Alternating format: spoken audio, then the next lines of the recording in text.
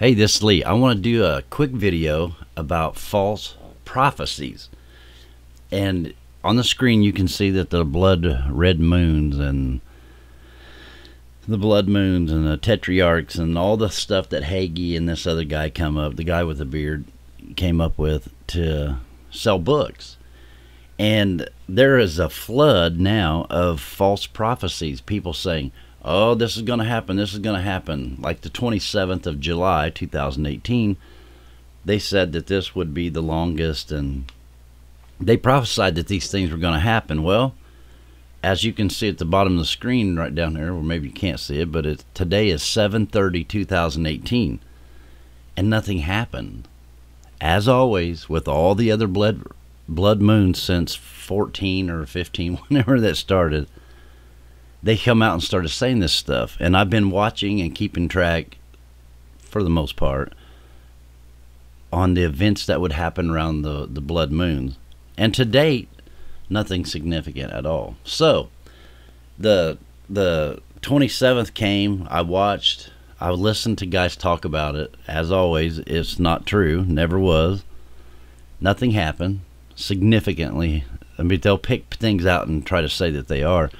But as you can see on YouTube right here, there's a plethora of videos and people trying to say that something significant was going to happen and blah, blah, blah. California could be the biggest one. Quake. It's so ridiculous I can't even say it. Prophecy alert. It's an alert. Prophecy alert. California could be the biggest one. Quake. Could it be coming? Blood moon report. This stuff is false. It always has been. But it sells books. This is the day and the age of clickbait. They say this stuff to get people to look at it because they're trying to get you into a fear mode where you'll go to their YouTube channels, or you'll buy their books, or you'll watch their programs, come and find out that none of it was real at all. And there's a reason why this happens. Now, not all these people on here believed in it at all. Some of them absolutely just, like myself, knew that they know that it's false. I mean, you even can go down to the Hindus and even witches, right here, witches that says that there's a significant power. This is complete bunk, and it's false. I got to get this off here. It's really making me nervous. But now let's go to the Bible. Let's get into it. Paul warns Timothy in chapter 3, know this, that in the last days perilous times shall come, for men shall be lovers of their own selves, covetous, boasters, proud, blasphemers, yes, blasphemers, disobedient to parents, unthankful, unholy, without natural affections. They don't have a natural affection. Right there, you could just nail that one right there, and that one's a big one. Truce breakers. They'll break truces. They won't hold to an agreement. False accusers, incontinent, fierce, despisers of those that are good. They don't like that. Traitors. They're traitors. Heady, high-minded, lovers of pleasure more than lovers of God. Having a form of godliness. Now listen to this. But denying the power thereof, from such turn away. And he goes right on, and it says that we're supposed to turn away from these people. Now, this is so big that I just can't even really get my hands on it like I want to. But let's go to a prophecy about prophecies. And most people will overlook this. They don't see this, but I'm going to nail it right here. So if you're listening and you are a false prophet or false prophets, you've been giving false prophecies, this is about you. Not about them. It's about you if you're giving false prophecies. Ezekiel 13:1, and the word of the Lord came unto me, saying, Son of man, prophesy against the prophets of Israel, that prophesy, and say thou unto them that prophesy out of their own hearts. That what? Prophesy out of their own hearts. Out of here. They're the ones giving the prophecies. It doesn't come from God. It comes from themselves. They keep thinking and dreaming up things. If you're doing this, you're a false prophet. That's it. That's the bottom line. You're a false prophet. You need to repent, turn to God, and get saved, because you're not saved if you're doing this. You're clickbaiting. You're trying to get people drawn in to buy your books. You're marketing God. You're trying to prove to people that you have power with God, when what you need to be doing is concentrating your efforts to show people that God is power. You don't have power. He has the power. Right? We know this in the Lord's Prayer. Hear ye the word of the Lord. 13:2, Son of man, prophesy against the prophets of Israel that prophesy, and say thou unto them that prophesy out of their own hearts, hear ye the word of the Lord. Now he's trying to get through to them. Thus saith the Lord God, woe unto the foolish prophets that follow their what? Their own spirit. They're not following the Holy Spirit. They're not following the Word of God. They're pulling the Word of God out and mixing it up and making their own prophecies.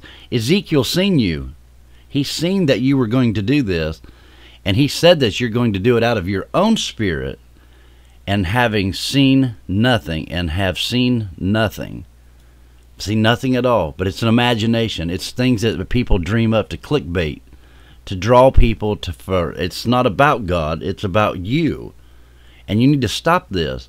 This is a firm rebuke with love to those that their minds are messed up. Ezekiel seen you, son, and he knows what you're doing. And he prophesied 1,000 years ago, more than 1,000 years ago, 2,000, 3,000 years ago. He's seen that you were going to be this way in the last days. Listen to what he says. In 13:4, he says, O Israel, thou prophets are like the foxes in the desert. Ye have not gone up into the gaps, neither made up the hedge for the house of Israel to stand in the battle in the day of the Lord.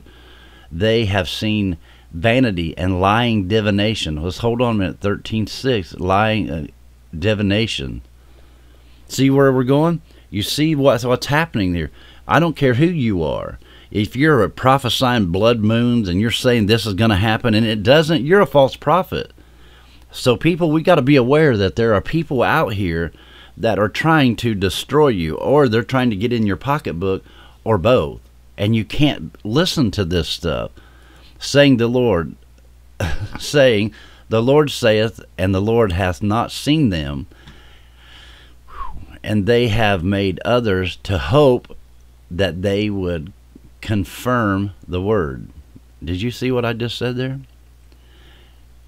Have you not seen a vain vision? Have ye not spoken a lying divination? If God didn't give it to you, you got it out of your own heart. You thought this thing up. You're sitting bringing up false prophecies because you're trying to prove something. You're only doing this to make yourself look good. You're not doing God's will. You're not God's prophet. You're not a minister. You are a false seer, bringing up lying divination. Wherefore ye say, the Lord saith it, albeit I have not spoken it. He has not spoken. This is the last days that we're in. Therefore thus saith the Lord God, because ye have spoken what? Vanity, and seen what? Lies. Therefore, behold, I am against you, saith the Lord God. All my hands shall be upon the prophets that see what? Vanity, and that divine what? Lies. And they shall not be in the assembly of my people, neither shall they be written in the writings of the house of Israel, neither shall they enter into the land of Israel. And ye shall know I am the Lord God. Today we're seeing more prophets, more prophecies, more things.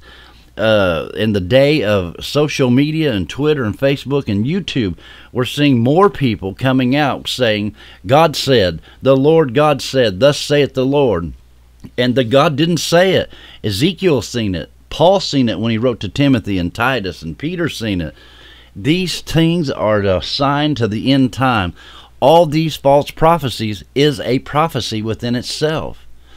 Now go to YouTube and bring up stuff and look and see it, what I'm talking about. Soothsayers. This girl is a witch. But somehow this girl that's a witch is somewhat agreeing with Paul Bagley right here, or Begley, and others. Here's the Hindu. There's others on here. There's Hinduism. And all of a sudden, Christians, Hindus, and witches are all talking about the same prophecies. We got a problem, don't we? Don't be alarmed at these things, and don't let them put you into a fear factor so that you'll watch their videos to see what's happening next. That's what clickbait is. Don't be pulled into buying books and other things, believing that prophecy is coming, and because there's people scared to death out there. And you that are false prophesying, you're putting a spirit of fear in people and not a spirit of hope. Preach the word. Be instant in season, out of season. Reprove, rebuke, and exhort with all long suffering. And what? Doctrine. Read the word of God the way it says.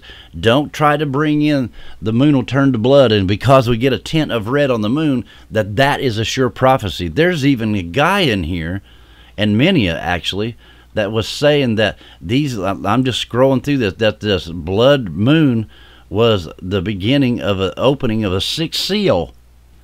Can you believe this? I mean, these people are so demented and so off on the word of God that they don't know anymore exactly what they're doing. They just think that God's on board with them clickbaiting people and drawing people to sell books.